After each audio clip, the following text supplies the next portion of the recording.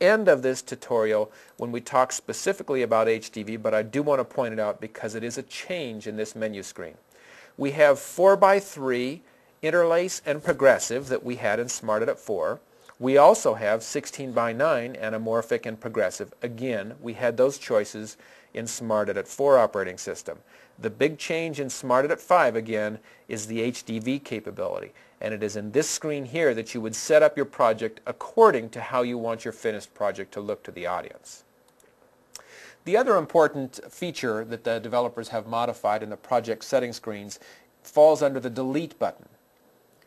Previously you'd click delete and you had long ago you had only one choice. In fact, let's go ahead and go to a project here where I have some work going on in my Smart Edit project here. Now, if I click delete, which is always a button I approach with great hesitancy because it will do what you ask it to.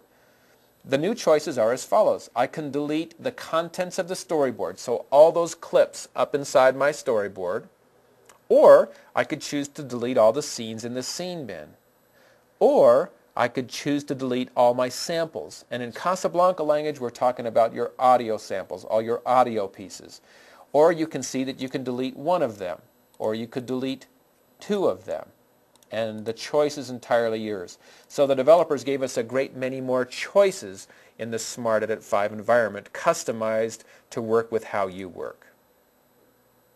You'll notice, and just a little tip here, as I'm working with Smart Edit 5, I have chosen to identify my projects pertaining to the technical mode that I'm using. So these first two projects I've labeled SD for standard definition, and you can see that my third project, which we'll look at later in the tutorial, is footage from Yellowstone National Park.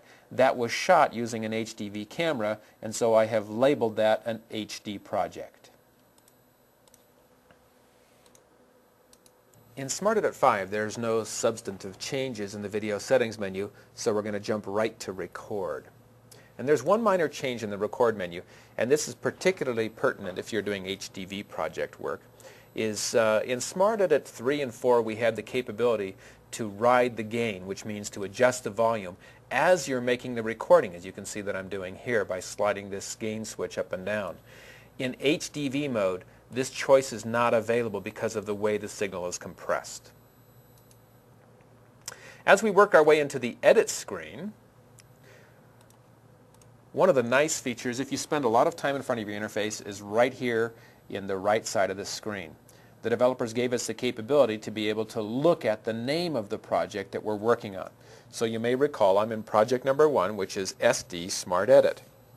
And so what appears right here is the name of that particular project. So again, if you're spending a lot of time in front of the interface, if you've got similar project clips between different projects, you may be doing some different things with the same footage, this is a nice handy feature the developers gave us. Earlier I mentioned that the smart rendering capability has changed, and again, just let me show you what that looks like.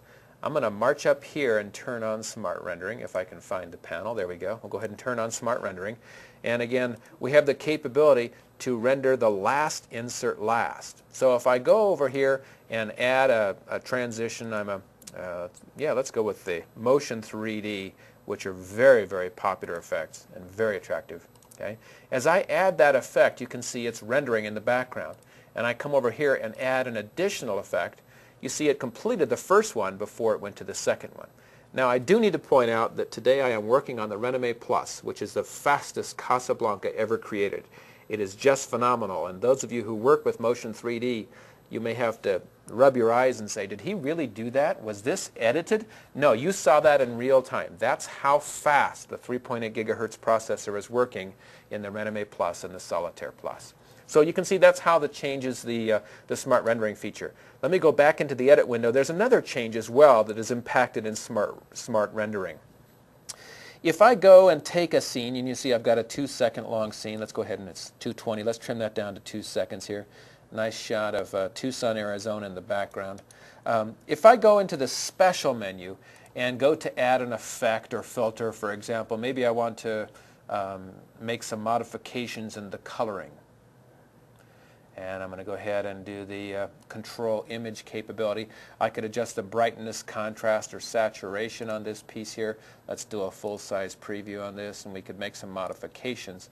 As I click OK and say, yeah, apply these changes to that scene, you'll see that the background rendering is taking place. And in Smart Edit 5, it puts that newly created clip to the right, adjacent to the scene you just worked on. So essentially it's making a copy and putting it here. Smart Edit 4 folks will appreciate that because it used to deposit it at the very end of the scene bin, and many editors have been asking for this change because they feel like it's a more convenient way to do their work. Let me show you another piece that is a nice change in the edit window. Actually, it appears in many windows. In any of the windows where you have the capability to make modifications via the sliders, you can see right now all my sliders are at 100%. Well, if I go to adjust, maybe subtract the amount of green in this scene here, and you see that I've changed that modification to 68%, simply by clicking on the number, it brings it back to the preset value, which is really cool. So as you're making modifications, if you slide that over and say, oh, I don't like it, I want to go back to where I had it, again, simply click on the number that you changed, and it will bring it back to that preset value. Very, very handy. Those are the substantive changes that we have in the edit screen in Smart Edit 4.